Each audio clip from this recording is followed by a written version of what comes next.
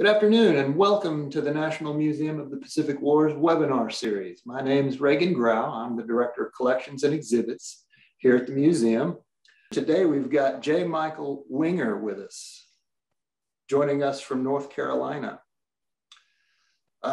He studied history at Barton College and Duke University, taught history at the Wake County Public Schools, and is currently working on a 6-volume series for the Naval Institute Press with 2 other co-authors, focusing on the Japanese attack of Oahu in 1941. And Mike's been an active researcher since the 1970s, and we're pleased to have him present for you all today.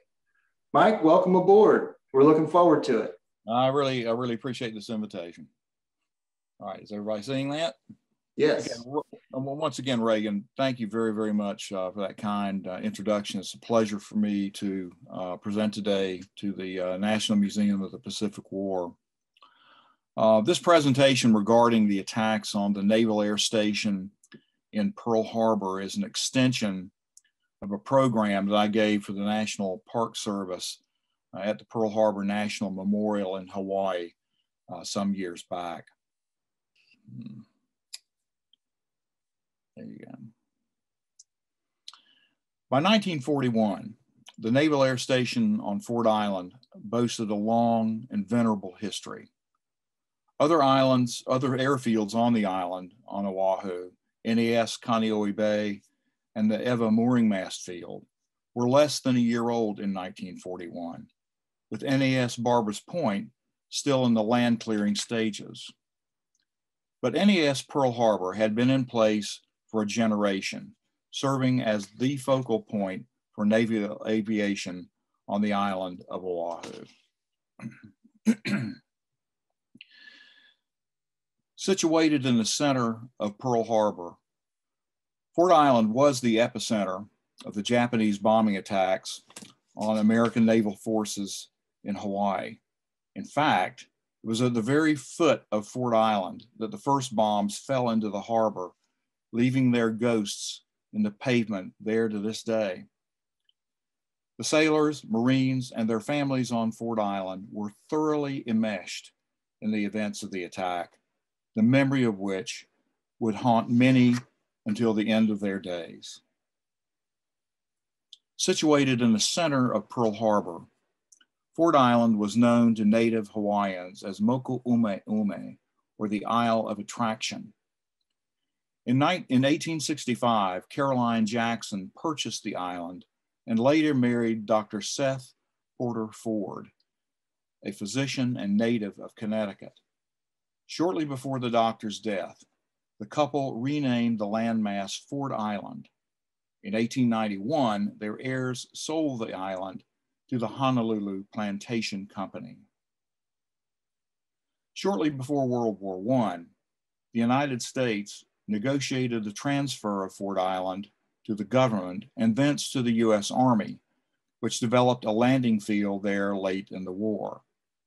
The first military tenant of the island was the 6th Aero Squadron, which took station in September of 1917. On 29 April 1919, the Army renamed the facility Luke Field after the famed American balloon-busting fighter ace of the Great War. The Army continued expansion of the facility after the war. Although the Army and the Navy were to occupy Ford Island with 2 separate facilities, the Navy's first aviation presence, the Pacific Air Attachment, was first located in the vicinity of what is now the repair basin in the Pearl Harbor Navy Yard in late 1919. By the early 1920s, construction of the Navy's first buildings at the foot of Ford Island was complete, with a seaplane hangar, offices, storehouses, and shops. On 17 January 1923, the men of the Pacific Air Attachment moved from the Navy Yard to their new home on Ford Island.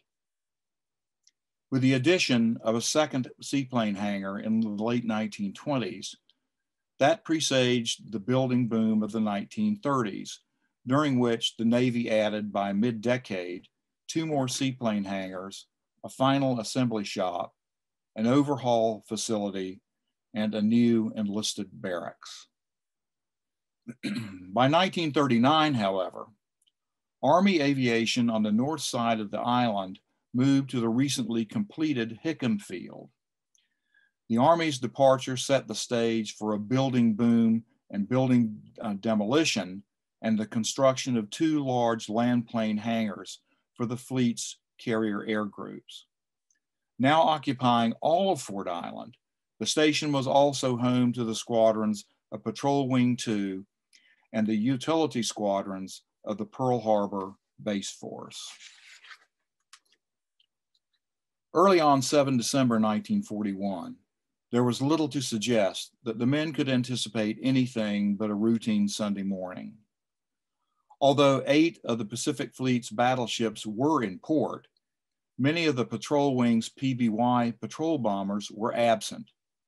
VP-21 was on advanced deployment at Midway, screening the return of Task Force 8, centered on the carrier Enterprise, having reinforced the garrison at Wake Island with Marine fighters from VMF 211. VP-22 had just returned to Pearl Harbor on 5 December after a deployment to Midway and Wake. 4 aircraft, meanwhile, from VP-24 were engaged in intertype training with a submarine gudgeon in operating area C5 off the island of Maui. The station's remaining patrol bombers lay on the aprons, ramps, and in the hangars undergoing maintenance. On Ford Island, some of the men and the families anticipated a peaceful Sunday of rest. At Quarters K, Rear Admiral Patrick Bellinger, commander of Pat Wing 2, was in bed, recuperating from a bad case of influenza. In Quarters B, among the 4 family flats on the southeast shore of Ford Island, Chief Shipfitter Albert Moulter was at home swabbing the deck, while his wife Esther, who was 4 months pregnant, made waffle batter for breakfast. In the enlisted barracks, California native and storekeeper Jacob Rogovsky donned the uniform of the day, undress whites, and reported to the first floor mess, anticipating a sumptuous breakfast. Chief Radioman's mate Thomas Farrow drew duty that Sunday as well. Leaving his house in Aiea, he returned to Ford Island Saturday evening, but was up early at 0500 for breakfast, due to report to Ford Island's control tower at 0800. In the administration building on Ford Island, Lieutenant Frank Erickson, an aviator from the Coast Guard cutter Tani, awaited the arrival of his 0800 relief, with thoughts turning to the day that he had planned with his family in Waikiki. As Privates Dudovic, Young, and Zeller of the Marine Color Guard marched up and posted for colors at 0753, Erickson stepped back into his office and ensured that the assistant officer of the day stood ready to play the recording of colors over the loudspeaker system.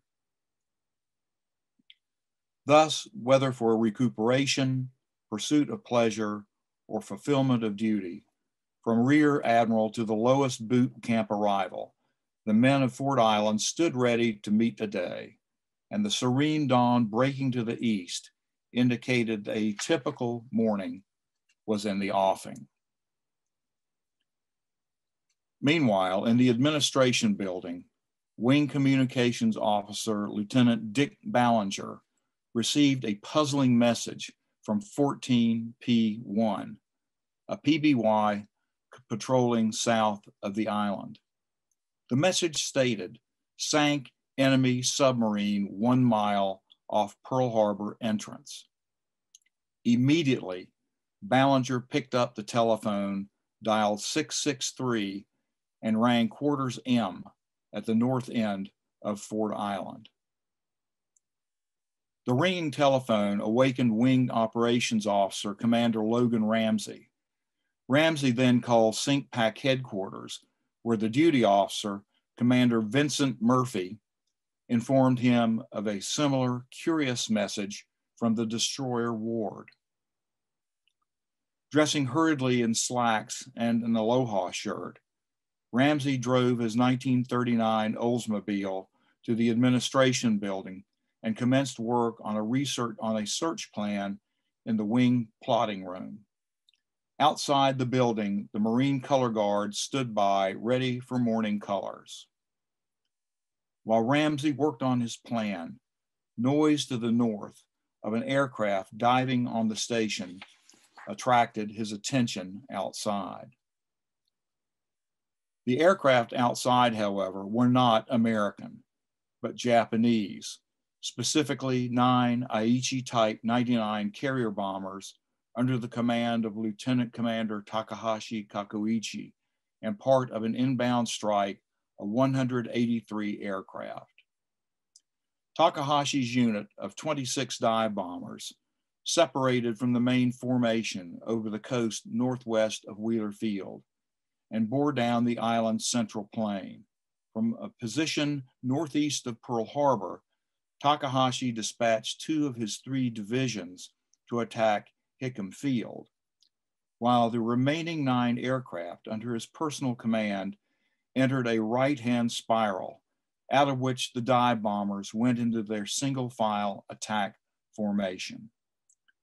Takahashi penetrated the clouds northeast of the harbor and screamed down toward the hangars at the foot of Ford Island. Back in the administration building, Ballinger and Ramsey attempted to determine the identity of the offending American aviator. Crossing the corridor near the stairway leading down to the radio room, they strode to the adjacent windows where they saw an aircraft zooming away from the station. Ramsey yelled to Ballinger, "Dick, did you get his number?" Ballinger replied, "No, but I think it was a squadron commander's aircraft because I saw a band of red on it." At that instant, an explosion and red flash in the distance led Ramsey to think that the reckless pilot had crashed. But the explosion of a second bomb and the appearance of more aircraft then left no doubt in Ramsey's mind as to the reality at hand. "Never mind," he shouted at Ballinger, "it's a Jap." Ramsey jumped back across the hall to wing plot and dialed 661 to raise Rear Admiral Bellinger in quarters K. In a very brief conversation, Ramsey told the Admiral that the planes were actually bombing the hangars. The news floored Bellinger, who responded with the incredulous retort, "You wouldn't kid about a thing like that." Ramsey threw down the telephone, running across the hall to the communications room. And after raising radio room supervisor David Montgomery on the voice tube, Ramsey instructed him to broadcast on all wavelengths and over all means of communication and in plain English. "Air raid Pearl Harbor. Stop. This is no drill." Ramsey scurried back to wing plot to complete his search plan. The time was 07:58. Even as thunderous explosions rocked Ford Island, on board the cruiser St. Louis in the Pearl Harbor Navy Yard, gunner Wilfred Wallace watched events unravel to the southwest and experienced the curious phenomenon of acoustical shadows experienced so frequently during artillery bombardments of the American Civil War. Off in the distance, the planes dropped their deadly payloads, which caused flame, but no sound. Leading his command section, Lieutenant Commander Takahashi's bomb fell at water's edge on ramp 4, sending up an immense column of water, mud, and concrete shards hurtling skyward. The explosion disabled the ramp with a huge slab of concrete and fouled access to the parking apron. Takahashi's 2 wingmen, targeted VP-22's aircraft with 2 explosions on a line extending northeast from the water's edge. The pilots landed solid hits among the PBYs on the sloping pavement south of Hangar 6. Next in line and leading the 6th aircraft of the 3rd Chutai, Lieutenant Hira Kunikiyo shifted northeast and targeted Hangar 6. He overshot the building with his bomb landing midway between the hangar and the shore. His 2 wingmen dropped close aboard the east face of the hangar, with 1 bomb striking the small arms magazine on the northeast corner of the hangar. Fires broke out in the hangar, setting fire to offices in the lean-to on the building's east face. Meanwhile, with a towering column of smoke obscuring the target area, the trailing section under Warrant Officer Kokubu Toyomi entered the fray in echelon left. Conforming to the pre-established stepladder tactics, Kokubu's bomb burst among the aircraft near the west corner of Hangar 38, with the nearby patrol and scout planes going up in flames. Kokubu's 2 wingmen targeted the buildings northeast of the aircraft. The first bomb penetrated the roof of Hangar 38, but failed to detonate, embedding itself into the floor, although the concussion carried away some of the structure's fascia and side window lights. The last pilot released still farther north, his bomb exploding in the street beyond. All told, however, Takahashi's attack had disabled much of the fleet's capability to search for the Japanese invaders. The sole fatality from the station's company or attached squadrons fell to Japanese gunfire during these bombing attacks. Machine gun fire struck Aviation Ordnanceman Theodore W. Croft as he emerged from Hangar 6 to fight fires among the PBYs. Croft, who was a native of Berlin, Georgia, left behind his wife Ruth and 2 young stepsons, Gerard and Donald. Ironically, the youngsters were fishing at Pearl City across from Ford Island, where their father lay dead. Amidst the chaos, the color guard did not wait for colors to sound. Unflinchingly, Privates Dudovic, Young, and Zeller hoisted the stars and stripes with the same smartness and precision that characterized their participation in peacetime ceremonies. Takahashi's dive bombers also strafed the utility plane parking areas to the west and south, disabling most of the aircraft of VJ-2 at Hangar 177. Fortunately, only 2 Japanese crossed the island to attack VJ-1's parking area adjacent to Hangar 37, as evidenced in their ship's action report. At about that juncture, the Naval Air Station lost electrical power, disabling its radio transmitters. Chief Radioman's mate Frank D'Augustine of VJ-1 ran out to a JRS-1 utility plane near Hangar 37, powered up the radio, and opened communications with NAS Maui, and later with aircraft searching for the Japanese carriers. Meanwhile, as casualties from the ships on Battleship Row poured into the station's dispensary, the doctors there prepared for the rush of casualties, using every available space to care for the wounded sailors. Arriving on Ford Island at about 08:05, Lieutenant Cecil Riggs directed Lieutenant J.G. Kenneth Longway to care for men in the first floor ward. Lieutenant Walter Arnold tended to wounded sailors in the outpatient department, while Lieutenant Elmer Schusler of the Dental Corps established a first aid station in the mess hall in a nearby enlisted barracks. Meanwhile, with fires at the station burning out of control, 18 SBD Dot Scout bombers from the carrier Enterprise closed on Oahu during the attack, with some attempting to land on Ford Island. Commander Howard Young, with Lieutenant Commander Brumfield Nickel as a passenger, attempted to raise the tower, but to no avail. Then lowering his landing gear, Young set down on the station's runway, rolling to a stop near the still burning Hangar 6 at 0825. Greeted by the station's commander, Captain James Shoemaker, both Young and Nichol demanded angrily, "What the hell goes on here?" Captain Shoemaker might have told Young that his patrol squadrons were trying to get airborne at that very moment.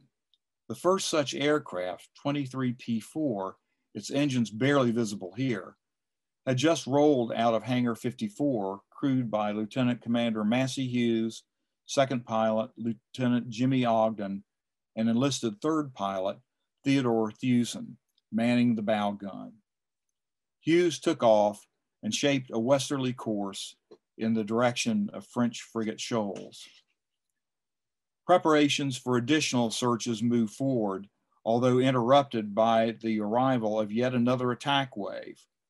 NAS Pearl Harbor again came under direct attack, this time by high-level bombers from the carrier Shokaku under the command of Lieutenant Irikin Yoshiaki.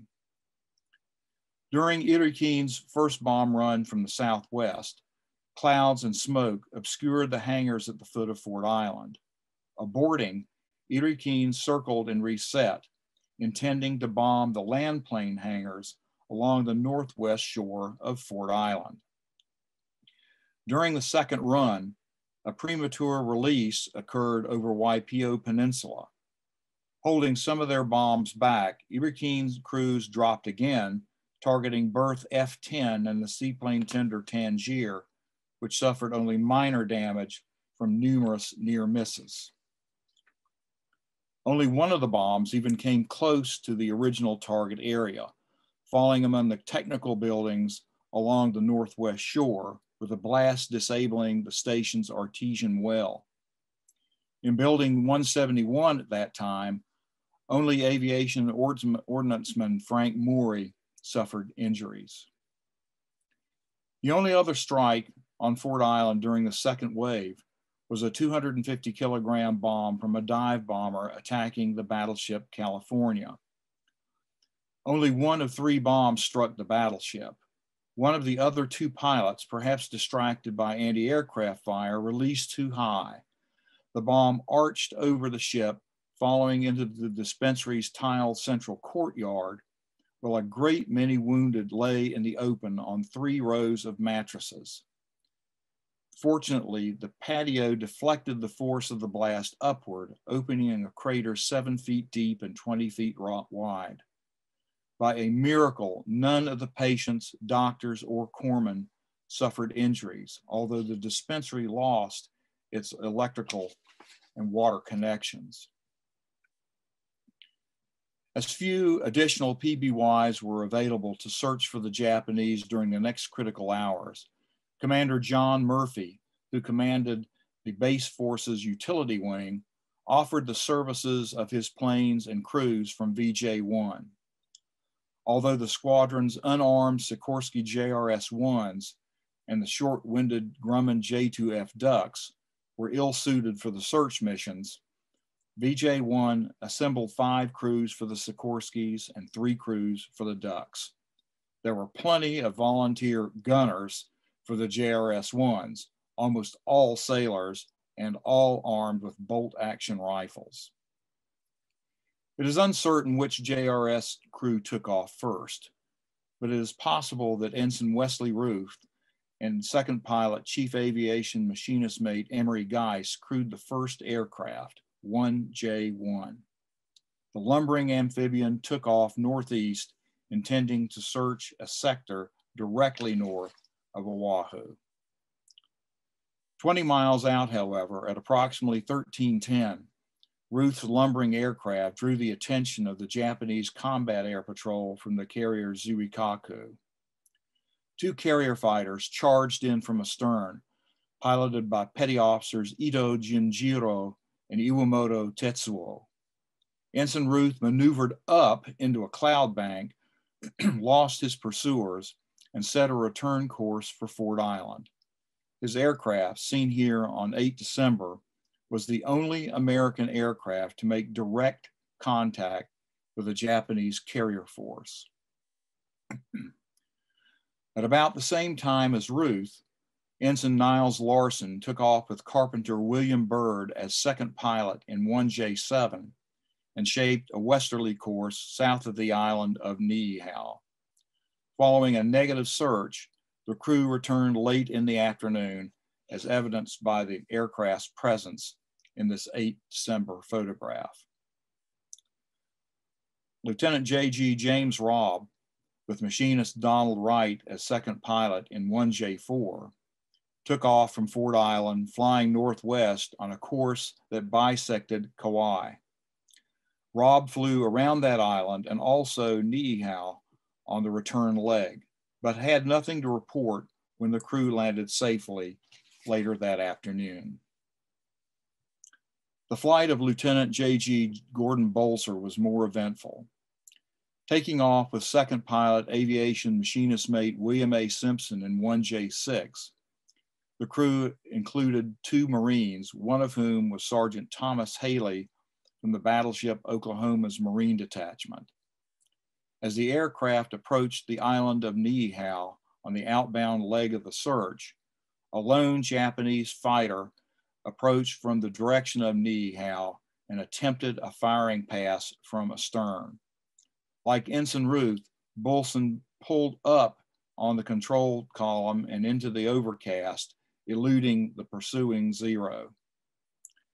The attacker, probably Petty Officer First Class Nishikaichi Shigenori, was en route to a rendezvous off Niihau where he was to ditch and be picked up by a submarine, although he later crash landed on the island of Niihau.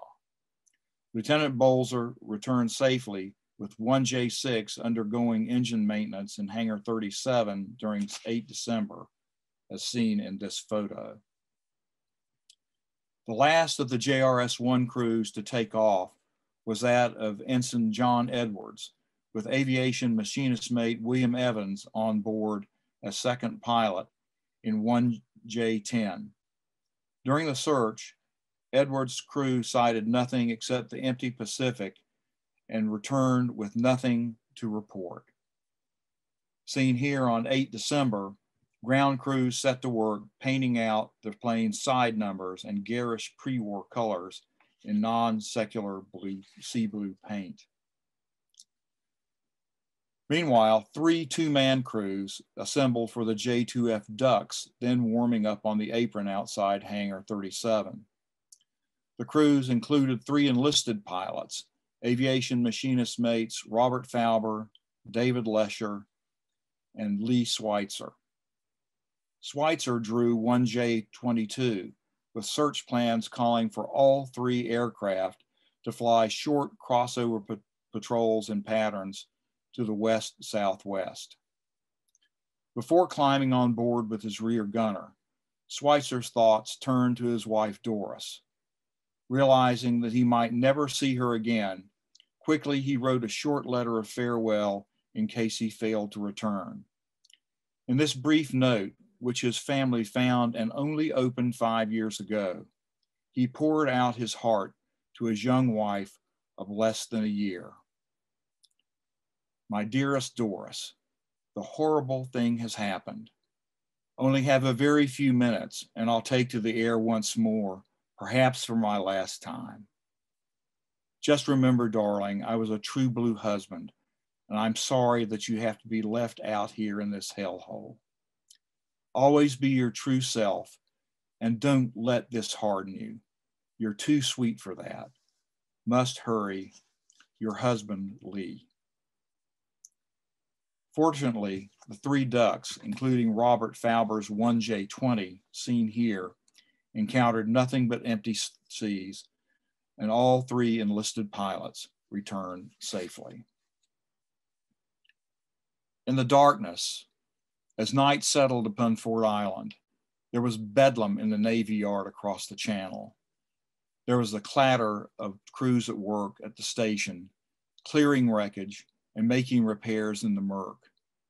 In nervous, muted conversations, sailors passed rumors, mostly regarding the threats of Japanese invasion. Sporadic firing of various intensity broke out during the evening hours, climaxing in a horror-filled arrival of 6 fighters from the carrier Enterprise. 3 of the pilots, Lieutenant J.G. Fritz Hebel, Ensign Eric Allen, and Ensign Herbert Mangus, were killed when gunners in the harbor and elsewhere opened fire as the 6 Wildcats passed down the main channel with running lights on. 7 December 1941 was a day that none of the individuals on Ford Island would forget. The memories etched into their souls as words graven into stone. In the succeeding months, years, and generations, these survivors needed no prompting to remember Pearl Harbor, as the experiences of that day had become part of their lives forever. Rather, it is for us, their posterity, to honor and remember these men by remembering Pearl Harbor. Thank you. Mike, thank you very much for that fascinating presentation. If you're all set, we can jump right into the questions. If you're ready. Our first question is from Andrew, and he's asking what types of bombs were used by the Japanese. Okay, well, there were different bombs used in different locations. And most of the airfields, they were primarily using 250 kilogram land bombs fused to explode after about, I think, 800ths of a second or something like that to allow the bombs to penetrate and create deep craters. The one exception to that was the second wave attacks on NAS Pearl Harbor and Hickam, where they used 60 kilogram bombs as well. Now, if you're talking about the ships, that was something entirely different. Against the battleships in the harbor, they were using specially modified 16-inch naval artillery shells that had the tails shaved down and tail fuses installed to try to penetrate the armor of the battleships. And in fact, it was one of those weapons that blew up the Arizona. Mike, I've got another question here from Ron. He wants to know why Yamamoto did not attack the oil tank farms or the repair facilities out there on Oahu. That's an excellent question, and it goes to the Japanese strategy and what they were really after by attacking Pearl Harbor.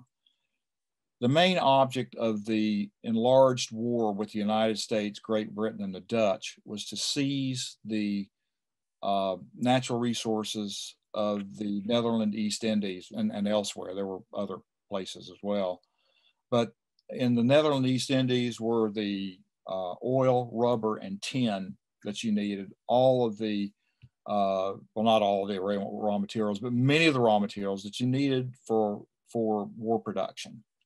So they had to seize that, but they knew that if they tried that, the Americans would probably get into the war and they would be involved in combating a fleet which had not been damaged and for which there would be no hope to emerge victorious. So Yamamoto figured that it would be best to take out, or not take out necessarily, but to neutralize the Pacific Fleet for about 6 months so that the Navy and the Army could go on their rampage in the South Pacific and Southwest Pacific, seize these assets, then hunker down behind this series of islands and atolls where they were going to erect a defensive barrier that Americans would just get sick of beating their head against. Well, that strategy made it unnecessary to attack the fuel supplies and the repair facilities in the Pearl Harbor Navy Yards. At least that is what the Japanese thought. They said, we just want to buy 6 months, neutralize the American fleet, and then sit back and wait for them where the Yamato spirit would help us defeat the American fleet in home waters. Okay, I've got another question from Scott here, he wants to know that from other sources that he has read, they have discussed how a third wave was detailed to attack the oil tanks. And if so, do you think that was Yamamoto's decision, or was it a Nagumo decision? Well, and why did this is another important question, and in this fifth volume, we're going to deal with the debate which was going on supposedly on Akagi's Bridge about whether they were going to go back again. In nothing I have ever seen was any hard planning done for a third wave. Nagumo was not a carrier admiral. He was a destroyer admiral, and he was a nervous wreck until they got away from Hawaii. He, having gotten away with giving the Pacific Fleet a bloody nose, he was not going to tempt fate by trying to go back again. I see. And in fact, he made that point before the attack. So there had been some thought about it, probably by some of the aviators and certainly by Fuchida and Genda, but no hard plans made. And there was another reason why they just did not want to do that. They were scared silly about encountering American submarines, and which we had by the boatload out there. And they didn't want to be caught by submarines and be attacked. They also had lost track of all the American carriers. So why tempt fate by hanging around? And so they went back. There was also a problem with fuel. How were they going to recall the tankers that they had sent north out of harm's way to refuel the destroyers and to a lesser extent the cruisers and other carriers? I've got another question on deck here from Ronald. He wants to know how much and what kind of resistance was put up by the Americans. Did they get credit for shooting down any planes other than our own? There was a tremendous resistance. One of the misconceptions, I think, is that the Americans were really not asleep. I mean, we had all kinds of activity ongoing during the night and the early morning hours of 7 December. It was more or less business as usual. And frankly, I thought I've forgotten where we were going with this. What was the question again? I'm sorry. About the resistance and whether or not Americans were credited for shooting down any planes other than our own. Yes. Well, once the attack got started, I mean, it was the policy of the Navy during that time to leave a certain number of anti-aircraft emplacements manned and have ready ammunition brought out and have people stationed there so they could begin firing immediately if something untoward happened. Of course, we weren't expecting that, but at least we were prepared for that. And almost immediately, the Americans began firing back. And in fact, if you look at the Japanese air group records, and if you'll get this Ronald's email, I'll be happy to share some of these documents with him. It shows that there were a number of aircraft in the very front of the torpedo attacks that were coming in very early. They were taking enemy fire. And by the time that the torpedo attack really got underway, they were firing 3-inch shells out of some of the ships that were moored in the submarine base. So we were very active with anti-aircraft fire. And that was pretty inaccurate. And the guys were firing practice ammunition instead of live service ammunition. That's another story. We did shoot down 5 of the torpedo bombers coming in, partly because they came in over the southeast lock from, I'm trying to figure out which way is east according to the monitor here, but anyway, they were coming in from east to west down the southeast lock, which was like a bowling alley going toward the battleships. Where the problem with that was once the Americans were alerted, there were any number of vessels that were moored in that area that were just waiting for these planes to come in just like ducks in a shooting gallery, and they shot down 5 of the last 7 aircraft. All right. So we've been fully alerted. I mean, it would have been a bloodbath for the Japanese. We might have gotten a big bloody nose ourselves, well, we'd have shot down many, many more aircraft, particularly during the torpedo attacks. I got another one here from Lou. Wants to know, is it possible that one reason the Japanese were unwilling to continue the attacks was because no American carriers were at Pearl Harbor that day? And perhaps a counterattack could potentially erase initial gains with possible losses. I agree with that totally. You know, the Japanese were just paranoid. Where, in the name of heaven, were these carriers? Where were they? You know, there are all the searches they did, and they actually sent some float planes out from the battleships and cruisers out to the outlying areas to either side of the carrier task force. And they couldn't find anything. And they said, where are these ships? And they said, if we get caught with our pants down, we stand a chance of losing a lot of the ships in our own force, including the carriers. And they were depending very, very heavily on these aircraft carriers to support the invasions of the South, where all these natural resources were situated. And that was another one of the reasons Nagumo wanted to get the heck out. He knew that he had been charged, if possible, get these carriers back intact, and that's what he did.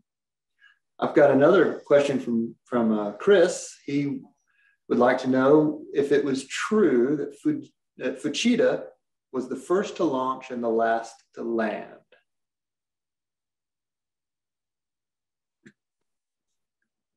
No, he was not the first to take off. The first aircraft to take off were the Zero fighters from the combat air patrols that were launched just in front of the air groups that took off for Pearl Harbor. I think there were 6 aircraft each from the Shokaku and Zuikaku, and 3 fighters from the Soryu. In concert with that, all the fighters of the first wave began to launch from the carriers, the Akagi, Kaga, and the Hiryu, and then following on from the other carriers. And only then were the bombers behind launched. Now, Fuchida was at the front of the bombers. He was probably among the first bombers to launch from the carriers. I've heard him say that he was the last to land. That kind of makes sense. He did stay behind over Oahu, taking pictures and kind of doing some reconnaissance. And he flew back and said he was the last to land. He does give a time for that, I think, in one of his interviews with Gordon Prang.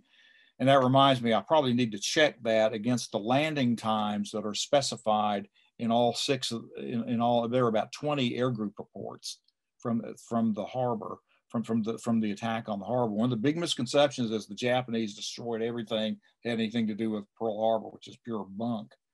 So that could be checked, but I have to look at the landing times for all the groups that landed back on board and check it against Fuchida, but it could be done. Another one from Christopher would like to know whether or not any Japanese mini subs actually penetrated the harbor and torpedoed any ships that day. Well, they tried to, and this is a big controversy. It's a big scandal, Bolshoi Skandal, as the Russians would say.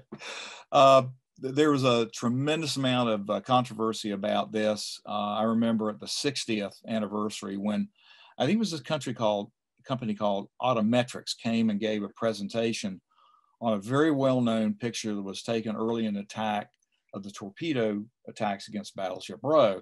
And they were saying, well, this looks like a mini sub that's porpoising up or something like that in the harbor.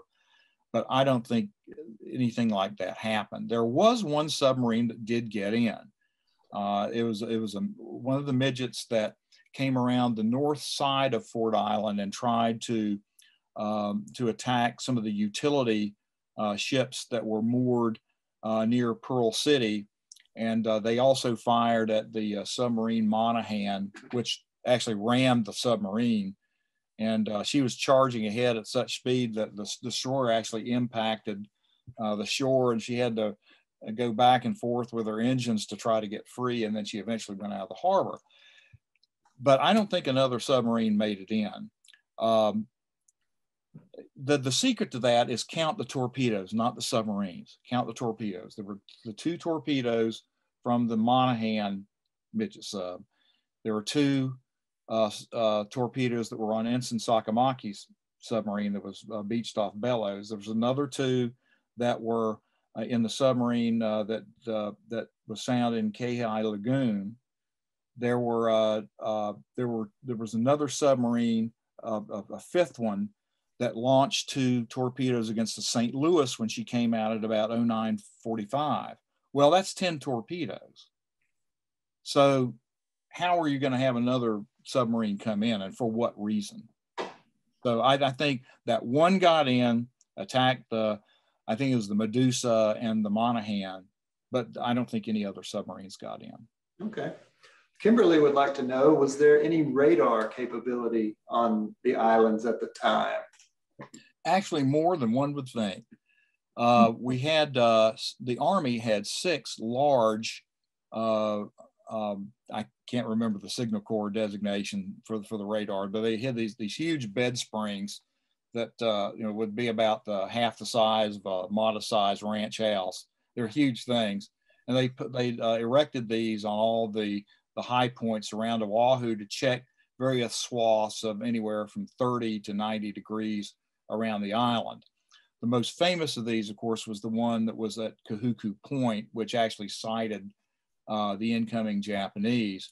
But beyond that, there were radar sets on at least 4 of the ships. There was, let's see, boy, you caught me off guard here. I think it was the West Virginia, the Curtis, California, and there was one other one which doesn't come immediately to mind. I'd have to stutter too much. But there were at least 4 sets like that had been erected on various ships. Well, I've got another question here from Woody. And aside from the reconnaissance aircraft that were able to launch, well, what was could you briefly speak about the other air response to the attack? Okay, well, those came from 4 different Army airfields. First of all, there were bombers that took off from Hickam Field. Not very many, because the Japanese had really done a number on the bombardment force at Hickam. And they were just the ones that were close to being airworthy. They were still patching up and everything, but I think about 4 A-20s, which are some light bombardment aircraft, took off. There were, I think, 3 B-17s which tried to take off, although one ground loop because they forgot to take the wind gust locks off the elevators. And of course, the tail lifted up and the propellers hit the pavement, and so they had to repair. But there were 2 of those that got off. Everybody going in the wrong direction. None of them went in the right direction to catch the Japanese. And then there were also a couple of B-18s that actually went out to the north, but their range was insufficient to find the Japanese. In addition to that, we had 3 fighter bases, one at Haleiwa, another one at Bellows, and one at Wheeler, from which about, depending on how you count them, 12 to 14 American pursuit pilots got up during the attack. And there were a great many more that got up that day. We had close to 75 fighter pilots. 75 now got up during the attack, or 75 sorties, which is astonishing. Until I started examining the flight records that are in St. Louis at the National Archives there, I never dreamed that there were that many. But that's been one of the great revelations that really surprised me. Well, Mike, you've clearly made a lengthy study of the Pearl Harbor, and I was curious to know what drew you to it initially. Well, it was a book. I pulled this out the other day. I have to do this.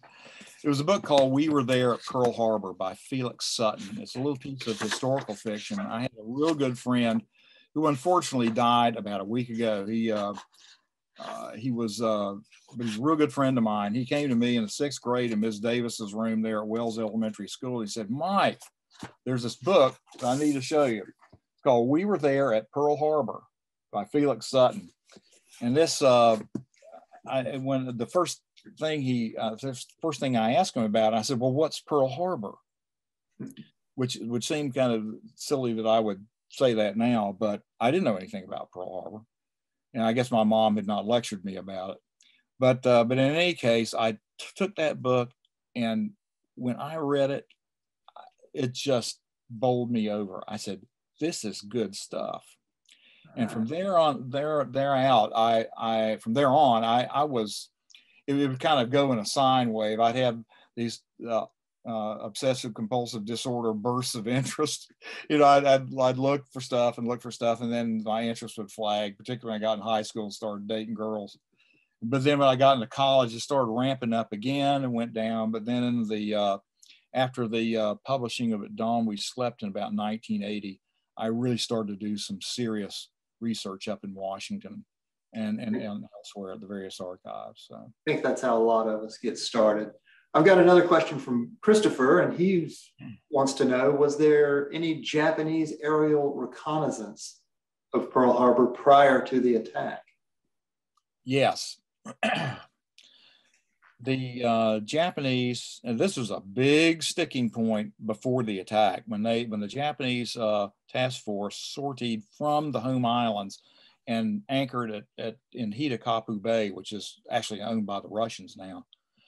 They had all the air crews gather on the Akagi, which is the flagship, and they started revealing that they were going to send out the whole big raft of planes out toward Oahu just to scout everything out. And the pilots blew up. He said, "Are you trying to get us to commit suicide by having us follow this? Because you're going to give away the game.